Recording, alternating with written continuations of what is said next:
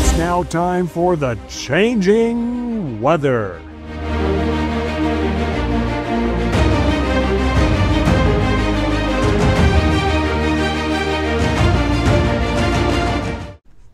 March weather madness. This is a special weather report with another storm taking aim on the plains. What is this one going to do? It has gone from near 80 in Kansas City to snow Saturday night. What happened there? I'll show you. To 70s, back to snow.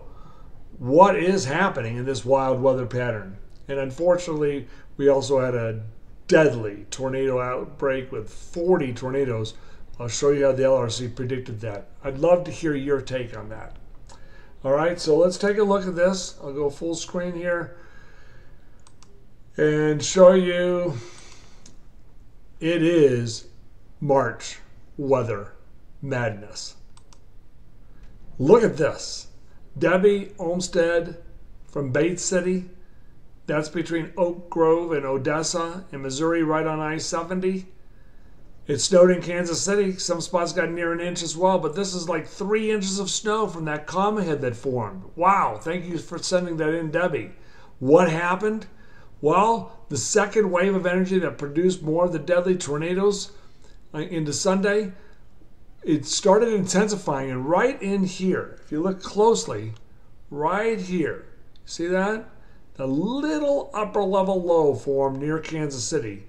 And it formed just strong enough where all of a sudden snow bands started developing. Rain and snow bands started forming.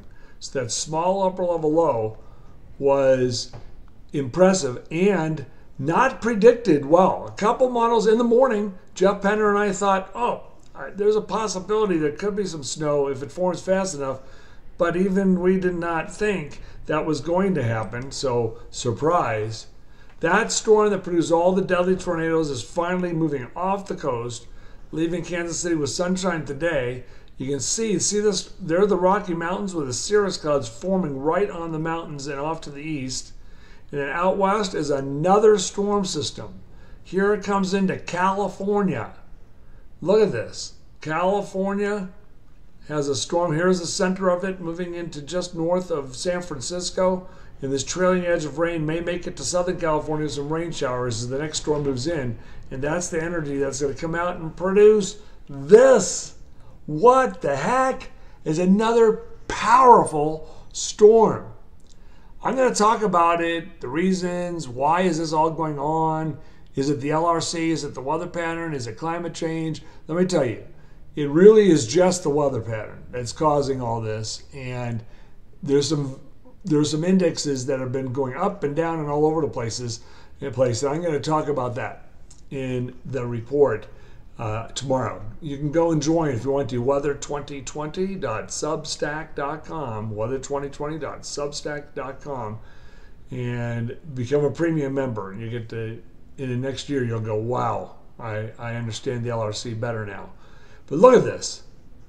Low pressure area, south winds, north winds, 983. It's almost as strong as last week's Category 2 hurricane strength system. It's almost that strong again. And Kansas City being right here, this is 1 a.m. Tuesday night, Wednesday morning, south winds, so it'll be in the 60s. And then here comes the system that tracks. Here's Kansas City now right here. Look at this. A blizzard forms from near Minneapolis back across northwest Iowa. So an area that probably needs some moisture is going to get some. And then as it heads towards Kansas City, look at this wraparound snow. There is a disturbance that I'll talk more about in the next couple of days that comes down the backside that may produce this band of snow and rain. Since it's going to happen during the day, 7 p.m. Wednesday, the sun hasn't set yet. It probably won't accumulate on any of the roads, but there could be up to an inch on grassy surfaces. But look at that storm system, another one developing. One of the models, the NAM 3K, shows a band of snow coming across Kansas City during the afternoon on Wednesday. North winds 20 to 45 miles per hour. The green is rain, the blue is snow. Again, this is valid Wednesday afternoon. And if you go back to the other map, that's valid 7 p.m. Wednesday. So most of the models do have this band. that little vorticity, a vorticity band comes across. High winds, rain, snow, blizzard. Oh my goodness. Some thunderstorms not as severe as last weekend, but my gosh, was that a bad storm. How much snow? Look at this. Some spots in the green, that is 14, 15, 16, 18 inches. So 1 foot of snow is possible or more in this band that's going to have a blizzard. So, and then that northern edge in North Dakota. Kansas City, more likely a dusting to an inch at the most, and on grassy surfaces. So this is the forecast by Thursday as this system comes across. All right, I want you to open your mind to something here, okay? This, what you're seeing here, is the forecast for severe weather for this past weekend, made February the 8th by Weather 2020 using the LRC. All right, so I'm asking you, I'd like to know what you think. I'll probably do a Facebook Live tomorrow. We can talk about it then. But what do you think? So some people look at this and don't realize the forecast was made 35 days ago. And how? Deep scientific research. All right, we looked at the 500 millibar flow, the surface flow. The pattern is cycling regularly. Otherwise, how can I predict this? And we have been over 90% of these predictions. So take a look at this, and I'd like to hear what you think. If you can go to the comments, make sure you subscribe to this YouTube channel, go to the comments, and let me know what you think of this. If you don't see it, some people say, hey, you predicted severe weather in Russia, and it happened in America. That's how far apart they said this is. Well, you judge for yourself. Look at this, all right? So let me go back to the current slide. So this is the prediction. The yellow area was potential severe weather. Then the dark reds, I very rarely put a third level in here, but we predicted there could be a major outbreak, and there was. The reason I cut off this yellow area up here, by the way, is because I thought it might be too cold at this time of the year. So, but look, I want to show you the reports there. Ready? Here's where all the severe weather happened. Each one of these dots is a severe weather report. Large hail, damaging winds, or tornado, and possible flooding. The little houses are flooding. So you can see, yeah, a few of the reports fell out of our area, but you see, I literally would have drawn that in. I just thought it'd be too cold at this time of the year. Remember, I made this forecast 35 days ago. So the forecast is the shades of color, and then here's the reports that actually happened. Tornadoes, here's where all the tornadoes have been reported so far. Not bad. Look at this. This is our prediction using the LRC.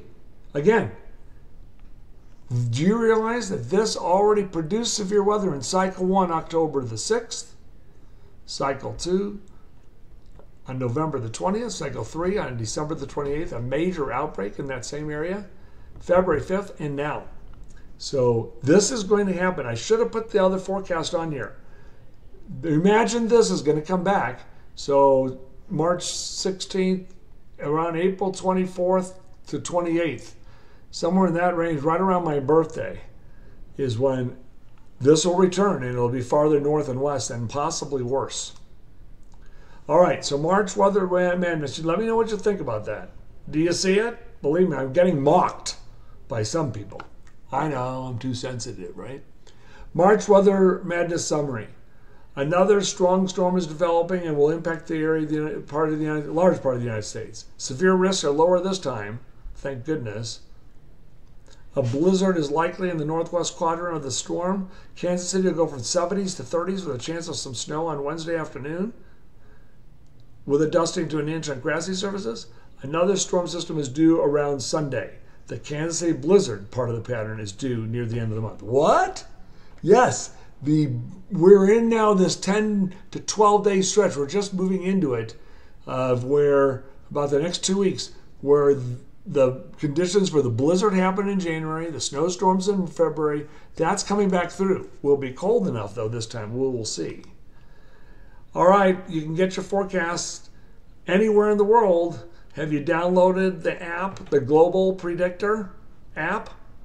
Get it on Google Play, download it in the Apple Store. Remember, you have to get the Pro version. Global Predictor Pro is for less than a cup of coffee, $5.99 a month, and you will love it. We're getting a lot of great reviews right now of people loving it. Let you know highs, lows, rain, and snow, and for the next 6 months, if you've got an event planned, it is awesome for that. So there's your forecast. Let's go back and just look at what we're looking at again. This is impressive. When I look at that storm forecast by Wednesday, it's going to be interesting to track. That is for sure. All right. I hope you enjoyed the changing weather. Again, if you have a chance, let me know what you think. If you don't see it, if you don't see that our forecast for 35 days ago was quite accurate, let me know. By the way, some of the criticism that comes in is well, in March, mid-March, that's where it's supposed to happen. Yeah, I know. I didn't say, hey, in the middle of March it's supposed to happen. I predicted this period of time for that. So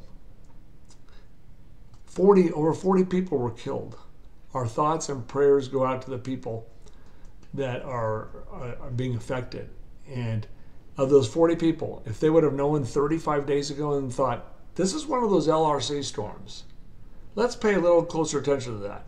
Could we have saved some lives? I think so. I don't know if it's 1 life, 2 life, or all 40. But even if you just save 1 or 2 lives with the LRC, isn't that worth it? Have a good day, everyone. I'm meteorologist Gary Lezak. Thank you for watching The Changing Weather.